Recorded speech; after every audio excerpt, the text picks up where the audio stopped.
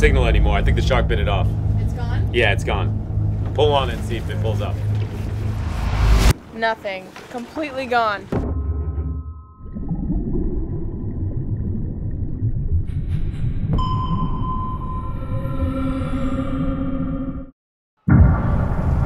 Our boat is the research vessel WARFISH.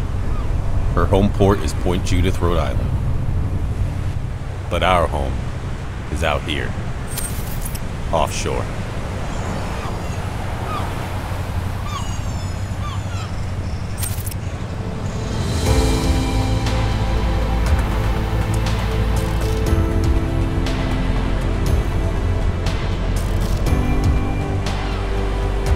My name is Joe Romeiro. And I'm Lauren Romeiro. If you really want to see things, you have to come live out here. And that's what we do.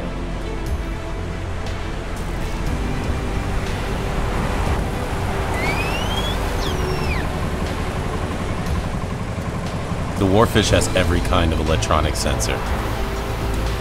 We can see, hear, sense, and record everything around us in the atmosphere and the ocean. We know exactly where we are and where we're going at any time. Our technique is simple. Turn off the engine, turn on the sensors, drift with the currents, be quiet, and watch. Today we're wondering what the bottom is like. Over 200 feet down. Most of what we see is in the water column around the boat.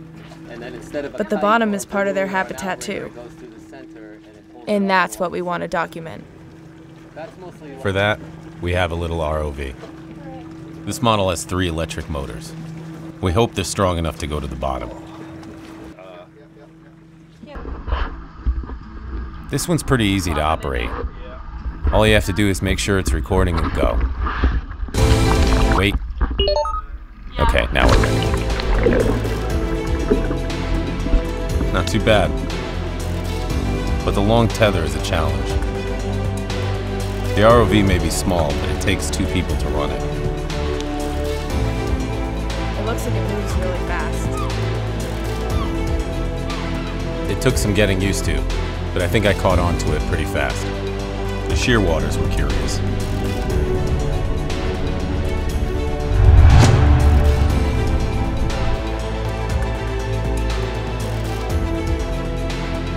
This is a great opportunity to learn this ROV before the sharks show up.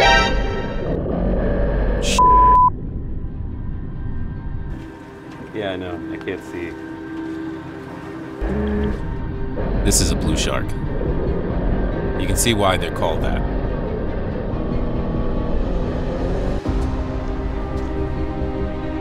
With all the noise and the movement, this ROV is like a dinner bell to the shark.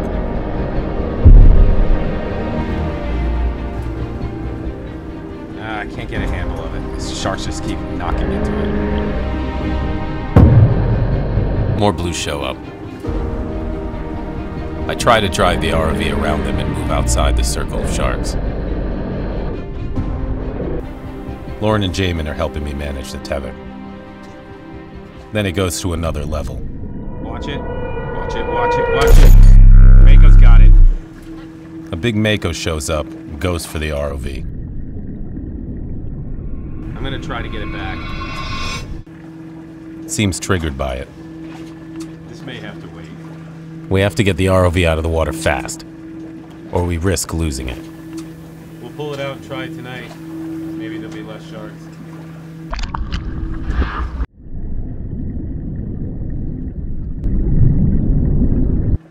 Maybe when night falls and everything calms down, we can try it again.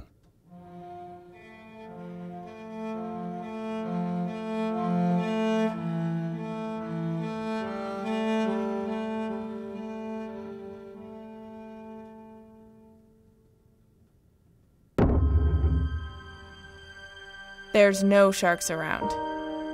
Now's our chance.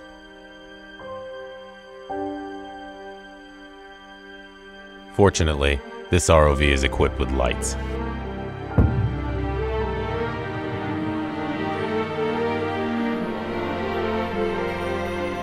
We make sure that the tether is tight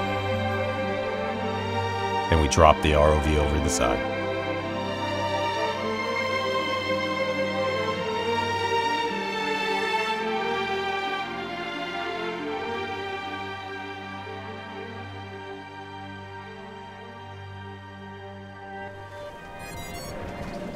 Here we go. It's going straight down. It has more power than we thought. It zooms down out of sight.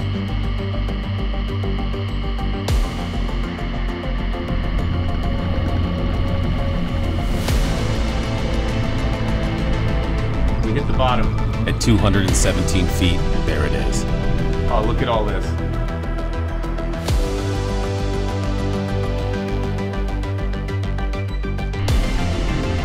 So hard to fight the current. You have all 300 feet tether around.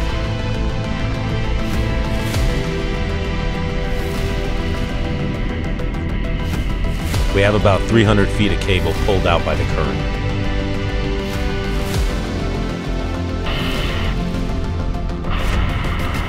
The small, light ROV is very hard to control.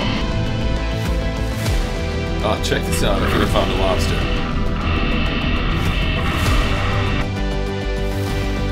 I'm gonna try to get a little closer to it.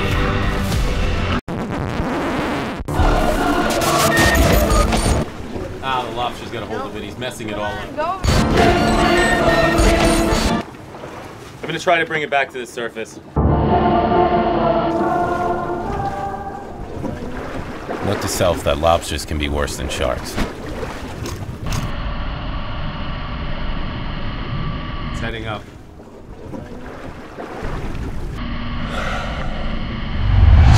Oh, blue shark right there.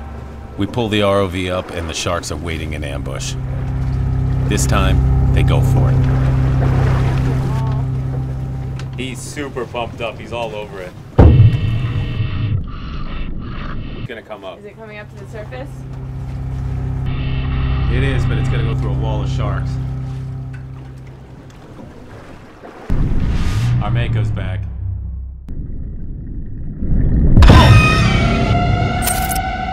I don't have signal anymore. I think the shark bit it off. It's gone? Yeah, it's gone. Pull on and see if it pulls up. Nothing. Completely gone. We have now officially lost our ROV. It floats, right? We gotta start up the boat. Go get it. I can't remember if this ROV floats without a tether. Our Mako had obviously taken it, but it hadn't taken it far. Is that it right there? Yeah, it's right there. As soon as we started the boat, we noticed the ROV float to the I surface. told you it was gonna float. Oh, I see it. It's floating up. Right there. Get it. Get it.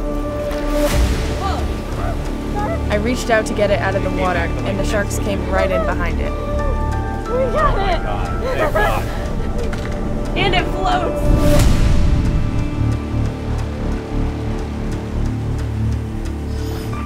Because that's going to be some awesome footage. That's crazy though. I can't believe they got that. It just cleanly took it right off. We were very happy with the tests on the ROV. Making it to the bottom is great though. They pulled the sharks in close, and they were super curious about it. It makes you wonder what else is down there. Yeah.